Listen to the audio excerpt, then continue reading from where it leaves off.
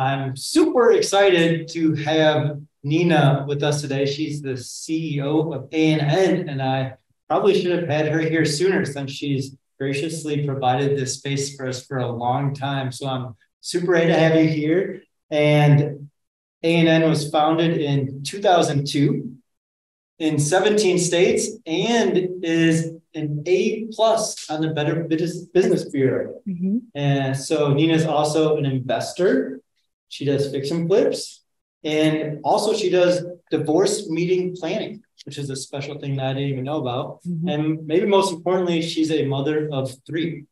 That must be my LinkedIn bio. It is. Yeah. But yeah, could you give us, just kind of maybe another rundown on who you are, Sure. about the business, and then we can kind of like dive into some more questions. Absolutely. Sounds good. So thank you all for coming. A lot of you have been here.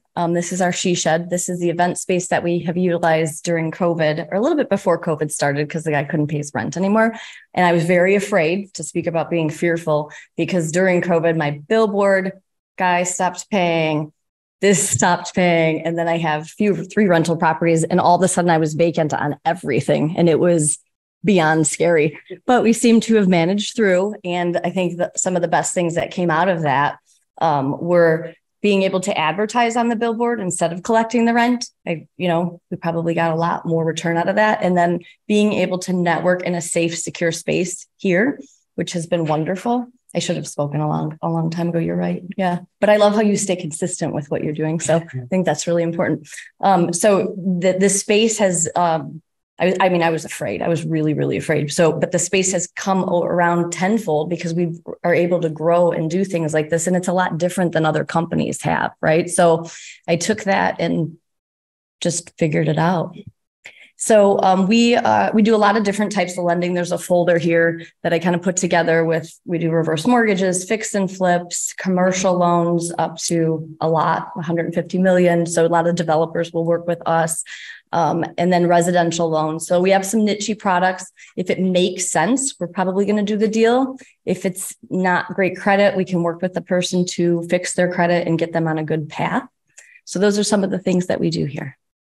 Can you give us like some background of your beginning story, like before A&N? Like, how did you get started? What prompted you to start a mortgage company? Maybe what you did before the mortgage company? Sure, absolutely. So I started the company when I think I was 27 years old. So I was very young, and I was somewhat fearless at that point because I didn't have a family. And there wasn't all these mouths to feed. So I just kind of jumped in and started. So I went to college at UIC, and I have 12 hours left to get my master's. At first, I thought I wanted to be a college professor, and my parents kept pushing me to go into sales. So I worked at M&I Bank for a very short period of time, and then started my own business pretty quickly after that. So this is really the only place I've worked, So what prompted starting A&N though? Like, so my old boss, yes.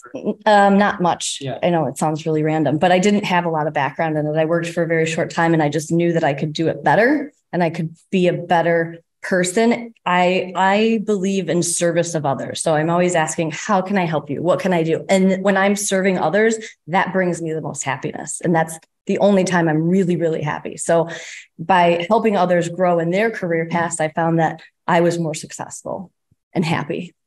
It's awesome. Mm-hmm. Yeah. I don't think I can echo that enough, that once you start serving others, it really changes your life, or at least it changed my life. Even just having the space in itself is obviously a service that we're all super grateful for. So A&N for 17 years, can you kind of talk about when you got started? And because kind of how I look at business and real estate is like every part of real estate is running a business. So when you're getting going, I know personally how difficult it is to be putting food on the table and trying to get the business up and running. Like, what were some of those early on struggles with A&N?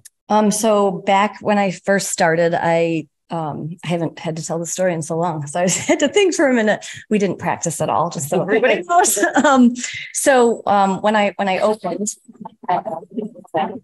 that me?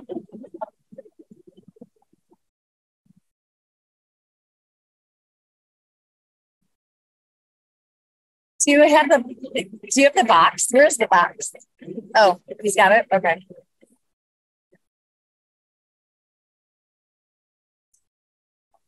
Do you know that part out of the video? I probably was gonna say something I shouldn't have, so that was okay. It's probably better. So when I opened A&N, I started with 5 employees. A few of the employees are still here with us today, which is a testament to how we treat others here and how good we are. Some of the struggles that we have had is the market, right? So there's the good and the bad. We started off brokering loans, and then we started off banking subprime loans. So we would literally meet with each client and counsel them. I'd put the loans on our books and pray nobody paid late or did anything wrong. And then we'd follow up with them continuously to make sure that they were improving their credit. And then eventually all this demographic and all these clients became better, and they had good credit all of a sudden, right? So over time, right, everything seemed to have improved. So during the hard times when I started, I would, I canceled my honeymoon. I got married, and then I canceled my honeymoon. I said, Dean, I want to open a company. He was like, okay. So that was okay with him, but was that the right choice? Probably not a good idea for your marriage. Right. So I made some really stupid mistakes when I was younger. And then, the other things I would do is I would work all day. So our office was at 1535 North Dayton, the Menominee Club. And I would go to work, and I lived on Dayton Street. So I would go to work, and then I'd work all day. I'd literally handwrite all the paychecks, take out the Fed, all the FICA taxes. And then I'd still originate about 20 loans myself a month to cover the overhead. So in that career path, that was stupid. I should have never done any of that, but I know how to get in and out of payroll. I know how to do things, and I'm pretty efficient, I would say, with what I can achieve during the day. But the mistakes I made is like that book, Do It, Delegate It, or Defer It. If it takes you less than 2 minutes, I still do it. But if it really takes me more than like 10 minutes, I still do it, which is bad. That's a bad trait to have, because you really should be delegating off as much so that you can become a master of scale.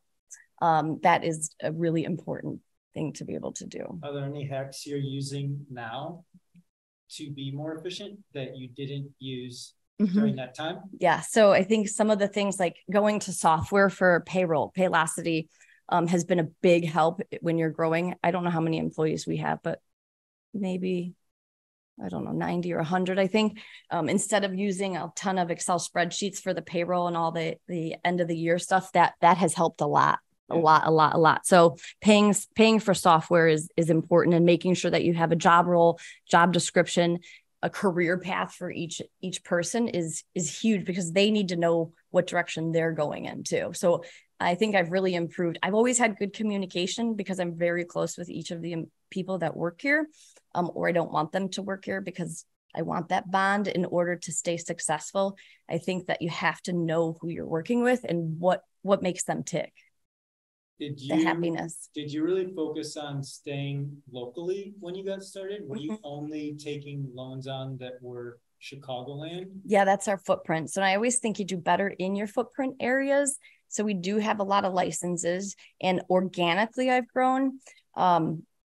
So if a client's moving, and some of the LOs are like, or Ian's like, hey, we have clients and they're moving here. Are you licensed here? And then I've gotten 3 calls during the year from that. Okay, well, then that goes on the hot list. Okay, well, then we plan out 2024, Q1, Q2, Q3, Q4. Problem with that is I didn't do my data. So like I got licensed in Alabama thinking, oh, there's people we could help there.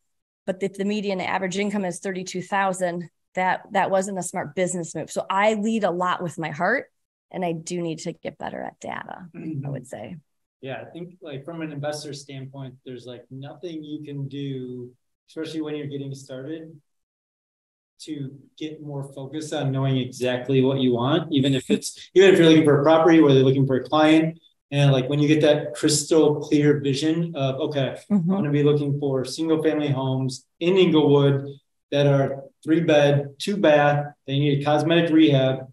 And then when you start putting that into the universe, that's when I found a good thing is happening. And so the more I've gotten hyper focused, I learned exactly kind of what not to do at my last tech company, where we would just continually try and go do things in different places. And then you end up doing a lot of nothing because you're losing track of what's kind of right in front of you. That makes sense.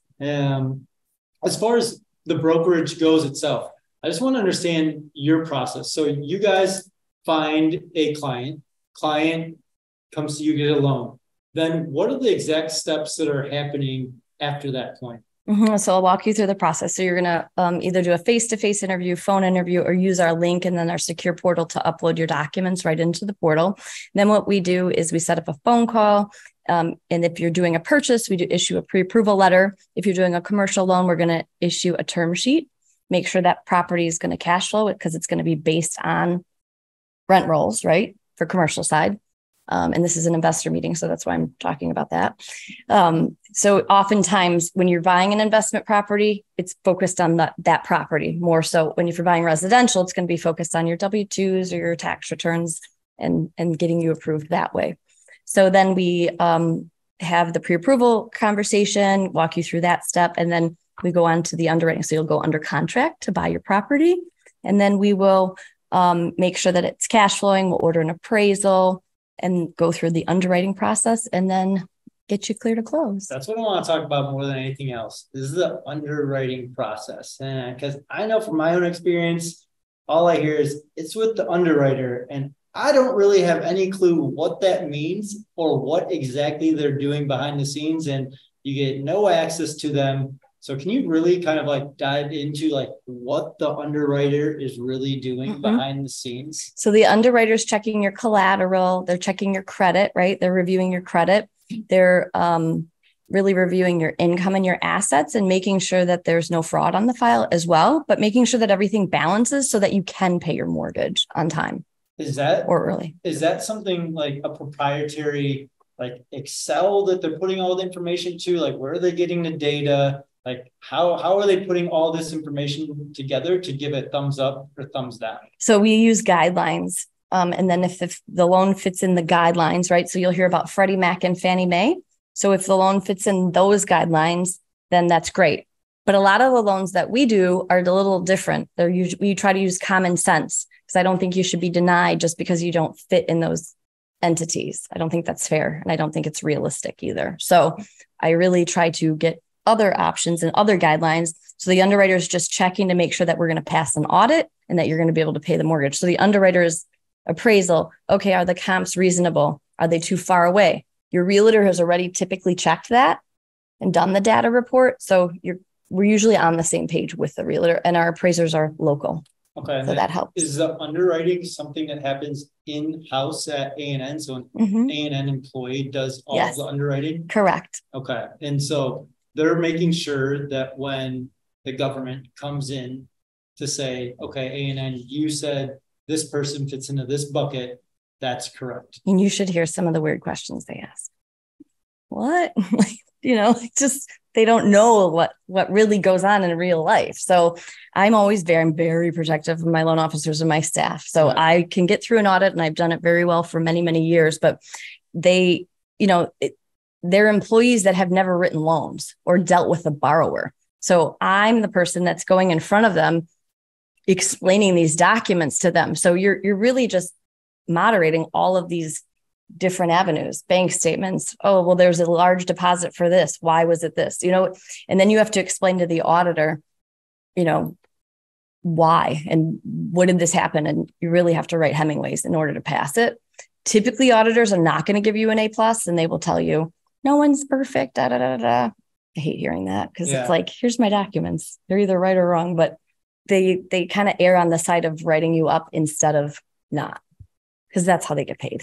Yeah, that makes sense. And this is being recorded. I'm going to be in so much trouble. So then the loan is processed, right? Everyone gives a thumbs up. What happens to the loan after the closing? So after the closing, the loan is going to go and be sold. So let's say that you close on October 15th. Your first payment is December 1st. Then we sell off the loans. So once we sell off the loans, we pick the servicer, but you always come back to us. We're going to be your lender for life. So any questions that you have, you're going to go right to your loan officer, and then you're going to make your payments. We recommend that you set them up on auto pay so that you don't miss a payment because life is busy. And then every month you get a postcard or an email from us, and we follow up because we want to make sure that you're in that right plan, right? So most clients are coming back to us because we did a good job on the first round, but it's so important to work with them again because their families are growing. Or in this case, how do we get into our first investment properties? How do we do that? And that's that action step you're taking, right? Yeah. Down the road. Okay. And so you sell it off to a different provider, servicer. And then is that someone that you've already had a relationship with, and that's how you set up your loan products? Because you have several different potential like servicers, credit unions, or people that you work with as the broker, correct? So we're a banker. So we fund our own loans up to $5 million per transaction. The commercial stuff, we're going to the boards that's a different avenue. But in-house for residential, we already have relationships with them. So I have a bid tape and I take the loans out to bid in the morning, and then they get their bid tape and then they pick out who's going to fit with who and why. A bid tape is really an Excel spreadsheet, and it sounds very fancy, and it's just not. So. Okay. Yeah. The only thing I knew that about A&N, that you guys are the actual banker, different from a broker, right? A broker is just going to take your file and just kind of put it with the company. If it gets denied, they're going to go to another company. We have our own guidelines that I have christened. We've all collaborated on.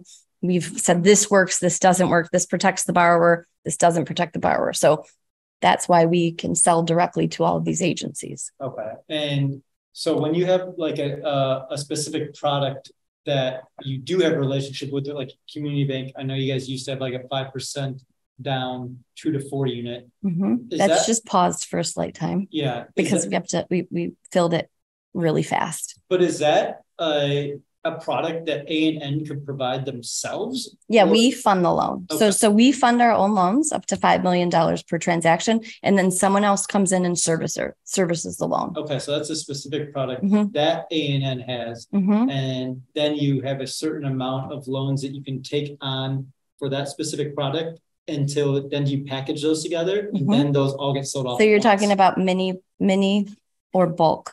Yeah. Sales, basically. Okay. And that's how you become master of sales, right? Going back to, now I get where your head's going. So you can sell on a flow basis, a mini bulk's 10 loans at a package. What I'm trying to take out to bid right now are 2 packages, one for 60 million and another package for, I think it was 33 million, because we filled that other order basically really quickly. Okay. And then are all similar loans packaged together, or can you have multiple different loans packaged as one thing? Yeah, so they could buy off of the bid tape, which is really the Excel spreadsheet, and it's not that big of a deal. They could package up, okay, they sort it and they say, okay, we want these. We're going to buy these from you. We're going to buy these from you. Okay. The reason that I don't service the loans here is I am so sales oriented and borrower facing and LO facing on the front end. That would be the next step in my business and in my career. Speaking of fear, that scares me a little bit, right? So maybe I get there one day, but right now my focus is my LOs and my borrowers. So okay, good. Yeah, I mean, I'm mainly asking all these questions for myself, so I'm hoping everyone else gets a lot of value, because I'm just so curious on what really happens. Because for me, it's kind of mysterious sometimes what really happens, and those are our trade secrets that you're asking about, all of them. Yeah, well, they're good secrets to know, I think, because the more people know like who's actually in control of the loan, the more someone may want to work with someone because of that aspect. I just know for me, like I'm less, although brokers can go out and find tons of great different products, I'm more inclined to work with someone who services their own product and is standing behind it, if that makes sense.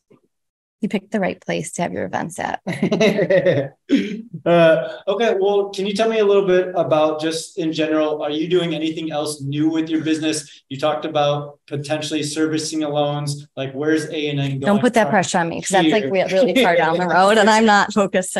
We have Kristen, we want to build her career. We have a lot of new things happening. So I'm focused on other things right now, but also that just scares me. So some products that we've rolled out, and we rolled out really well, was I think you guys are all in the Bigger Pockets and investor meetup. So we wanted to find a product that was going to work for this group. And I was on a mission. I time block a lot. So I spend about 20 minutes per day finding, okay, I'm asking people questions and then I'm finding answers so I can get them what they need for them. So I'm boots on the ground, right? So always listening. So we are rolling out a construction loan product because I've noticed that construction costs really went up during COVID and now they're kind of settling down, and it's an election year next year. So what happens during an election year? Gas prices go down, rates kind of come down. Costs for construction will continue to go down a little bit. So I'm focused like, I don't know, not 100% of my day, but a little bit of my day on this construction loan product and rolling that out next. We're also Q1, we're rolling out a few more states, but you have to make sure when you're rolling out states or you're rolling out new investment properties that you're cash flowing. And it's hard to cash flow in a market where rates, are like this and there's not a lot of refis. So we're a very purchase heavy organization right now, and we always have been. But refis, when you do refinances, they're kind of gravy, and they really help pay for all the other things that, you need: licensing fees, surety bonds, all that stuff. Okay. Do you have some idea on what the terms and whatnot will be for the construction product? I do. So we are going to be, I do. I can share. Yeah. Yeah. I'm going to be, it's being recorded. Yeah. So we're going to be doing 20% down on the properties for the first, I usually roll out something in tens. And so we're going to probably do 20% down up to $1.2 million. And we can do very long-term locks on those. They're going to be very favorable terms. Beautiful. Super interested in them. Because you're a builder. Yes, builder. You build homes, so you need money for your clients. So that's why we have it. Yeah. So we did the 5% down program basically for this, and then that is the other thing that we were working on. That's awesome. Next, yeah. What about just some like personal tips and tricks? Do you have like any special morning routine, evening routine? Like what, as a business owner, like how do you kind of segment your day to be as productive as possible? So I am a time blocker. I hunt in the morning, and I just think that I am the only person in my household. I fight for my kids. I pretend I don't even have a husband, and I need to make my money to make sure everybody's fed, which is a terrible mindset, I'm sure, right? I pound on myself. And so I think I time block, and I'm highly efficient. So in my inbox, I use templates. I make sure that I'm responding quickly with messages. I feel customer service is extremely, extremely important, getting back to people, because we want to make sure that you have the lowest rate. And when we lock you in, that we're shopping every single day. So time blocking, I can't stress enough how important time blocking is. But if a customer calls, okay. Like how you do it. Of course. Yeah. So time blocking, you use your calendar. So instead of like big to-do lists, you put it on your calendar, and making sure that you've blocked enough time for whatever you need to be doing during that day. For example, the 20 minutes a day in working on new products. Well, I know I need new products, so I specialize from 11 to 11:20 for products, right? And then I always leave time for interruptions within the hour, and I always leave time for calls. Yeah. Because if you don't, you're behind the 8 ball, and it's horrible. Yeah, time blocking for sure changed my life. We use a software called Asana for all of our task stuff. So we would have the tasks, but then I wouldn't actually have the time in my calendar to do it. And for me, I've become a slave to my calendar in a good way. Like I love my calendar. It's like, even like my girlfriend, I was like, I have to put our date on the calendar. If it's not on there, like it's highly unlikely I'm going to forget about it, because I have so many things going on. I don't know if it's the same for you, but I just love my calendar to death. Oh yeah. That's time blocking. So time blocking is just very important. Yeah. You were going somewhere else when I cut you off. That's okay. You can cut me off. No. Okay. Good. Tips and tricks, morning routine, evening routine. I work a lot, so they're not great. Do you work at home or? No, I'm here Tuesday, Wednesday, and Thursday. And on Mondays and Fridays, I work from home. Okay. And then how do you balance being a mother of 3 and working so much? So it's like I have my kids help me. So Michael, my oldest, is away at college, but when he's home for the summer or when I need something, I will delegate it. Costa will also help me. Eleni's really good at scheduling a lot of things.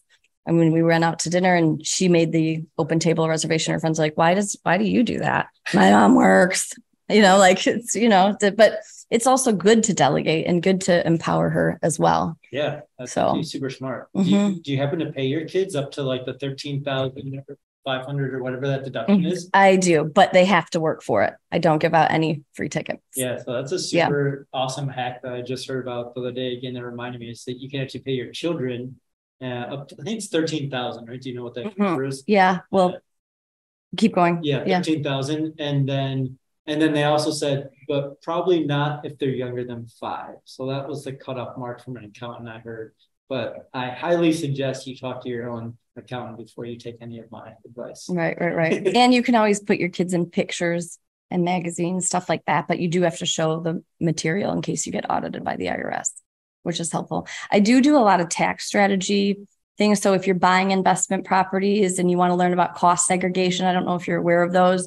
Cost segregation is a wonderful thing on how you depreciate the asset on your tax returns. Yeah, can you talk a little bit about? Yeah, I thought that would make you excited instead of my schedule. My schedule is not fun. So let's talk money. That's exciting. So let's say I bought this building, right? I bought this building August 27, 2007. It's 7 city lots.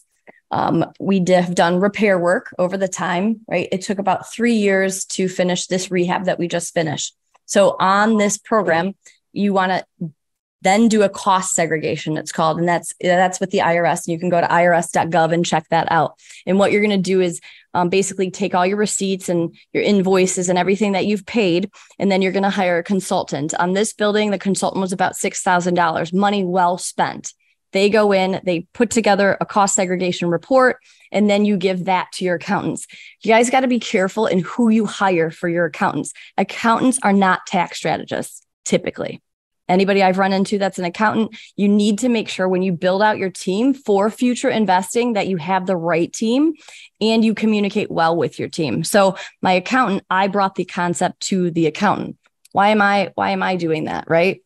Because the accountants aren't thinking that logically, right? They're thinking logically. I said that wrong. They're counting, right? They're counting these numbers. Well, you need to be the CEO of your own business in your head or whatever career path you're doing and make sure you take full charge of that and then align with all of your team. So make sure that when you understand how to do the cost segregation, that you're doing it legally and properly, but then you end up getting a tax write-off because of the way you refile the tax returns. So as long as it makes sense to do, then you want to do it and pay the fees and pay the refiling and amendments for your tax returns. And you need to always check their work also. Yeah, because I think they actually hire they call it an engineer in the cost seg world that actually goes through and does all the mathematical calculations of depreciating all of the parts. So they break it down into each specific part of the building and then accelerate that depreciation so you can take all of that savings. So I think we have a lot of first-time investors or have one property, maybe, if I was reading the room correctly. So by doing that, like on your Schedule E right now, you guys have it just a regular tax return. So if you're just having a couple residential 4 units and less multi-units that aren't in an LLC. So you're going to want to make sure on your Schedule E that you've balanced your tax return. Don't just sign the tax return. And then if there's schedules behind that, making sure the supporting documents are there as well. Even though the accountant doesn't ask for it, you need to make sure you're very organized because that's how you can pick up efficiently and effectively your next property. Beautifully said. I feel like I'm cutting you off. Sorry. No, you're good. So let's just say I run into Neena at the coffee shop. You've built a big successful business. Like, what's your one piece of advice you would give to anyone who's getting started in real estate, starting a business to be successful? So for me, starting a business was to serve others. You don't necessarily have to just start a new business to start a new business because you want to control your own destiny, like Kristen. I'm very involved with Kristen. I want to see her as successful as possible. So we can build her brand within this business because the shell is already there. So finding ways to scale, that's going to be a lot easier on her and it's not going to take her as much time, right? So in your career path, we want to make sure we lay out your career path properly. The second step is start young. Do not continue to wait. Waiting is a disaster and it comes from a place of fear. Be fearless and get into your first property. My first property I purchased at 24. I still own it. It has brought me a lot of luck and a lot of like goodwill. I've been able to help families, my nieces, because they went to UIC and they stayed there. My niece got pregnant with her husband, and now they have 2 kids, and they're staying there now, paying just, the basic nut. But that property, I feel like for a family, has brought a lot of wealth and good fortune because I bought that so young. My second rental property I bought in Old Town, and that one does very well. I think that was 25 when I bought that one. And then the next one I bought was 1122 West Catalpa. And that one has always done extremely well. So picking up some rental properties quicker, I think starting off in a multi-unit, I know that is a great thing to do. For me, starting off in a multi-unit wasn't going to happen because I have too many things on my plate. So making sure your time management is really good so you don't become crabby, basically, I think that might be, if you don't have a book yet, your first book title, Be Fearless. Oh, thanks. Yeah. So I'm going to kind of wrap it up there and open it up to any questions anyone might have about A&N, about Neena, about mortgages, about underwriting. And you guys can ask me anything, please. Andy. Servicing. So you said you created that. So okay, just thinking about this for myself. I have a primary. I went to guaranteed rates, and then they sold Chase. Mm-hmm. So I do guaranteed rate had their own goals, and then they sold Chase. It was like conventional that mortgage. Are you doing something like that? Are you creating? Okay. Yep, you got it. So the guidelines, so the guidelines are A&N's guidelines. Anytime you want to get approved with Freddie Mac or Fannie Mae or Chase or anything else, you have to go through a very, serious due diligence process before they're going to sign you up. But again, that's what we do on the mortgage banking side. So our guidelines are going to be different than guaranteed rates guidelines. Does that make sense? Yeah. So what happens if, you said you have like a $9 million package, it's on a spreadsheet. What happens if they say, hey, we want 65 million, but the other 4 million? Then you find somebody else to co-issue with that. This is really deep. Yeah. Yeah. It's a good question. No, right. Then you're finding somebody else to, it's like, if there's $1 million note, you can find 2 servicers, whoever wants to service it, but then it's securitized probably by 2 different people behind it. But again, all of this is like so far behind the scenes that you want to focus on the front end, right, of the process, I would think. Sorry. No, don't be sorry. I didn't mean to shut you down. Yeah. But I just didn't want anyone to worry about that part. But yeah, it's a great question. Yeah, really good question. What else? Any other questions? Are there any questions about getting into your first rental property? A lot of you have already, I think, one property maybe, and then not sure how to get into the second property. Do you guys want to talk about that a little bit, maybe? So I think what you want to do is set up a separate fund, a bank account, and then just start putting money into that and name it your house fund. So that would be your next investment. So let's say you needed 10% down. You've lived in your 3 flat for 2 years now. You can rent that one out fully. And then you want to try to get into the next deal with 5 or 10% down to get into that next property. Usually you want 10% down to cash flow, if that makes sense. So I think earmarking your funds is a really important way to save money. Earmarking, what am I doing? What am I doing this month? Did I really need to go to the Container Store? Probably not, right? Put that money into that bank account for the next property.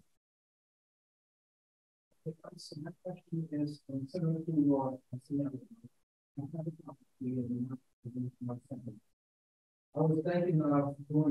PMOP on the first property to pay for the second. Is there any other different strategies?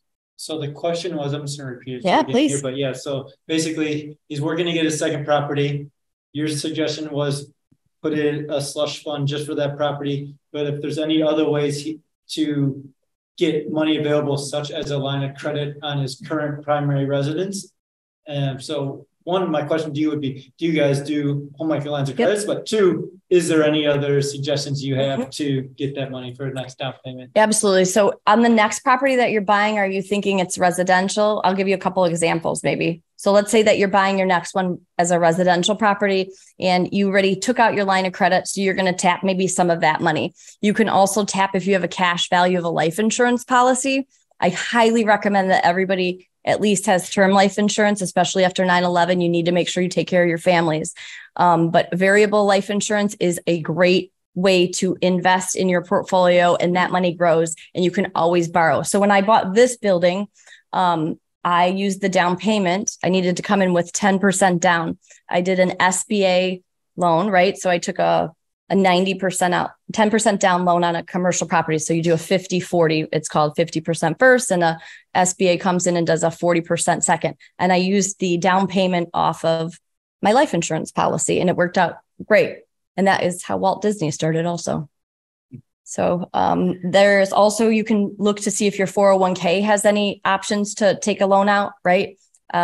Is that the best way to do it? I think taking from, if you don't want to just do the cash, I like to use different sources so that one is not so heavy.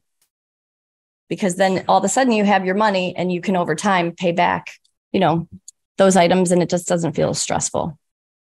Yeah. Also, if you happen to have like a Roth 401k, you can take out all your distributions without any penalty. So it's a good tax trip. I love that. Yeah. Little tip. I didn't know that. Yeah. Oh, I did it. So that's great. Double down in real estate. Yeah. Jeff. I've always wanted to use a 203k loan, and what do you think is the best way to utilize it? And then two, can you explain from contract to close and funding the project and how that works? Sure. So 203k loan, what the best way to utilize it is and what the full kind of process is from contract to close. So on an FHA 203k loan, the best way to utilize that program and who it's best used for is, let's say you are an owner occupant borrower. You're buying your maybe first property and you just want to put 3.5% down.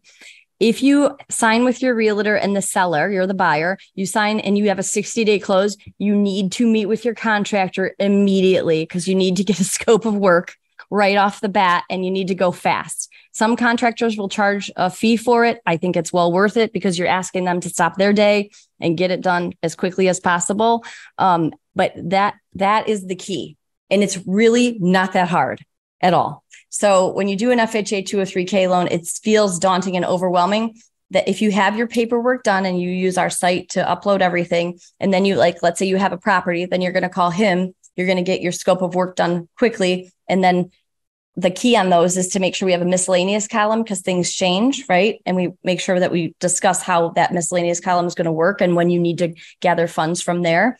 And then you go through the underwriting process. The appraisal is going to be subject to completion with the value after. So that is where the data comes in and we make sure we're checking, okay, is this property going to be worth this amount of money later on? We need to make sure it is because you don't want to be upside down on it. And you don't want to build a white elephant.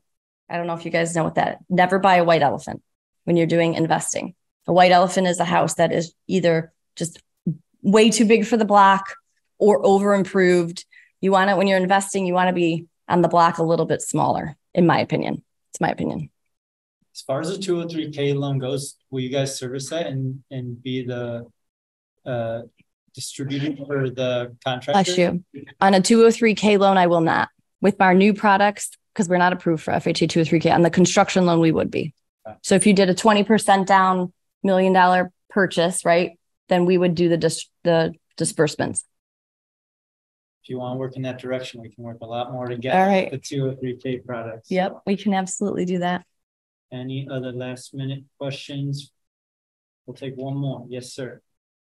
If you actually talk a little bit about taking out from like a lot IRA from the account tax. Sure. So the question was, how do I take out money from my 401k? That was not the question. The question was, how do I should let you repeat it. Sorry. Yeah, that was a question. Like, you need extra money for the next down payment, and you have potentially money in your Roth 401k or traditional 401k. Is there any? Do you know what the implications are of taking out in both sides? So let's say you had principal 401k. The employer has to set a rule like you can borrow and take a loan out. And then you go on their website and you literally click loan, you pick the term.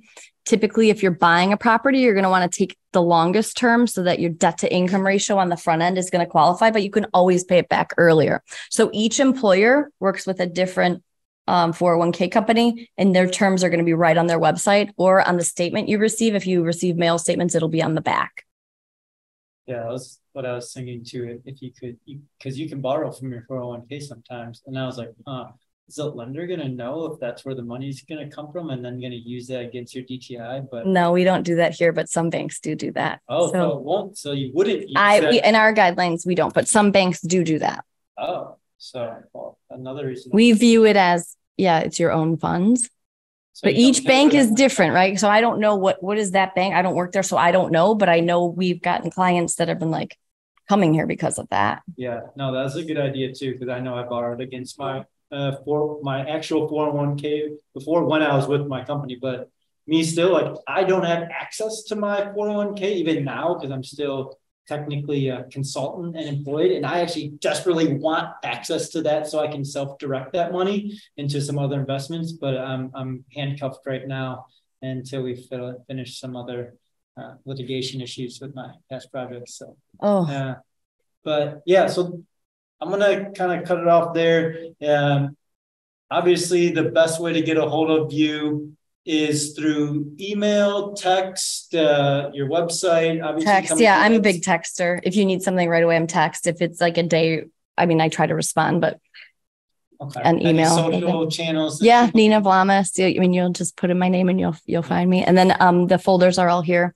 So our website is anmtg.com, Apple, Nancy, Mary, Tom, George.com. And then you can apply right on there and reach any of us as well.